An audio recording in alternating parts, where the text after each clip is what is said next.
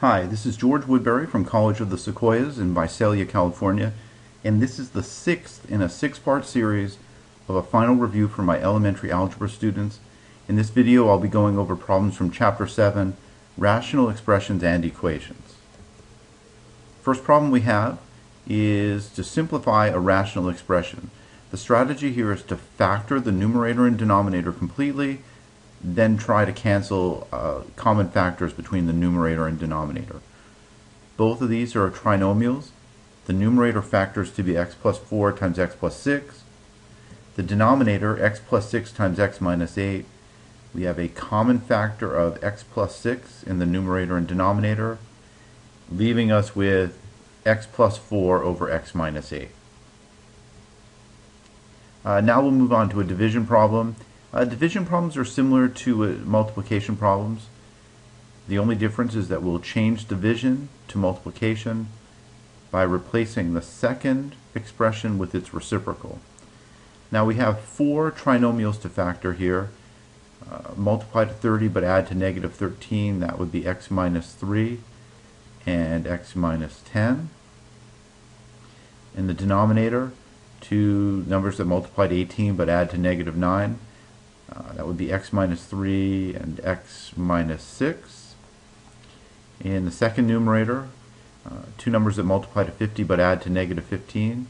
That's going to be x minus 5 times x minus 10. And in the denominator, two numbers that multiply to 30 but add to negative 11. That's going to be x minus 5 times x minus 6. We'll go ahead and invert this fraction and change the operation to multiplication.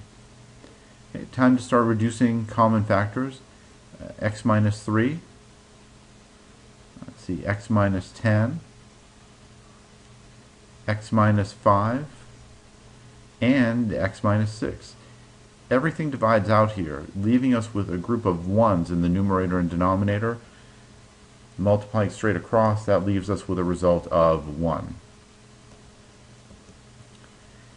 Okay, subtraction problem. Addition and subtraction are pretty involved. We begin by factoring the denominator. This trinomial, in the first fraction, it will be x plus 6 times x minus 4. The second trinomial, that will be x plus 6 times x plus 10. Now we're trying to build up the denominator so that they are exactly the same. This first fraction is missing an x plus 10, so we'll multiply numerator and denominator by x plus 10. The second fraction is missing an x minus 4, so we'll do the same top and bottom. We'll multiply by x minus 4. Now the denominators have the same three factors, so we've reached a common denominator. We'll multiply out this numerator. We'll distribute the 4 in the second numerator. X plus 5 times x plus 10 is x squared plus 15x plus 50. Distribute the 4 and we get 4x minus 16. Now the difference between adding and subtracting, when you have a subtraction, this minus sign, this subtraction, gets distributed through this numerator. So our 4x will be a negative 4x, but the 16 will be a positive 16. We'll collect all of this over one denominator, and now it's time to combine like terms. 15x and negative 4x, and 50 and positive 16. Combine those together and we get x squared plus 11x plus 66 over the common denominator. Now from here you should try to factor this numerator, but this trinomial is prime, so there's nothing else we can do here. On to solving a rational equation, and we want to be careful not to confuse this type of problem with the one we just did. Although we're concerned with figuring out what a common denominator would be, or what the least common multiple of these denominators is, we're trying to get rid of the denominators, not build them up. We'll begin in the same way by factoring all the denominators here. We just have to factor x squared minus 3 plus 3x plus 2. And our common denominator will be x plus 2 times x plus 1. Now we have to be careful if we're extraneous solutions. We know that x at the end of this problem cannot be negative 2 or negative 1. those two values cause one or more denominators to equal 0, we know we can't divide by 0. So what we need to do here is multiply each fraction, each term, by the common denominator, x plus 2, x plus 1. So straight across, notice I'm not changing the denominator at all. I'm just multiplying in the numerator. And now we look to clear the fractions. X plus 2 cancels with x plus 2, leaving just 3 times x plus 1.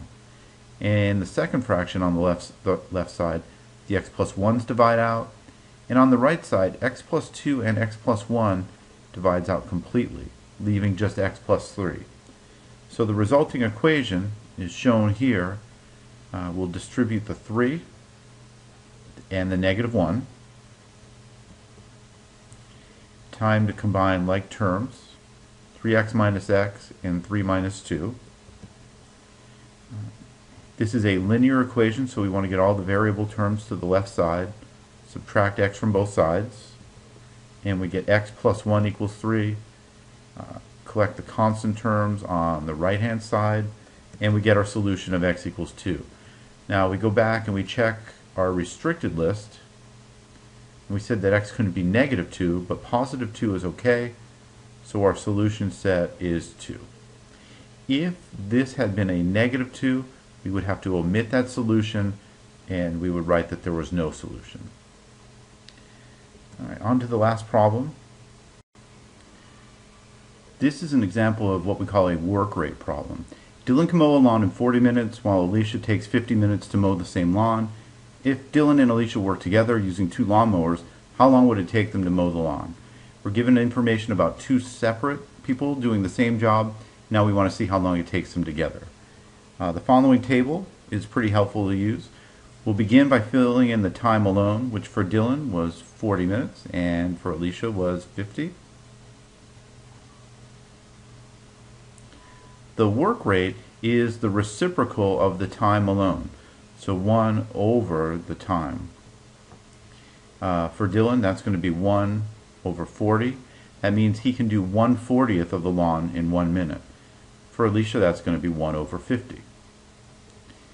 Time together, how long does it take them together? Well, if we knew that, this problem would be done. So we'll use the variable t for time. You can use whatever variable you like, but we usually use t for time. The portion of the job completed is found by multiplying the work rate by the time they're working. 1/40th times t is t over 40. 1/50th times t is t over 50 for Alicia. And the portion done by Dylan plus the portion done by Alicia should be 100% of the lawn, or simply the number 1. So our equation will be t over 40 plus t over 50 equals 1. To solve this equation, we need to figure out what our common denominator would be. And the lowest common denominator for 40 and 50 is 200. So we'll multiply by 200 on the left side and on the right side of the equation. 40 divides into 200 5 times. 50 divides into 200 4 times. So our new equation is 5t plus 4t equals 200. Combine the like terms. 9t equals 200. And we'll finish by dividing both sides by 9. 200 over 9, that doesn't divide evenly, so we need to make this into a mixed number. By dividing, we could see that 200 over 9 is the same as 22 and 2 ninths. So it would take them 22 and 2 ninths minutes working together. If you have any questions or comments for me, you can leave a comment on this video, or you could reach me through the contact page on my website. The address is georgewoodbury.com, and if you'd like a copy of the entire review that we've used, or the answer key, just let me know. Thanks, bye.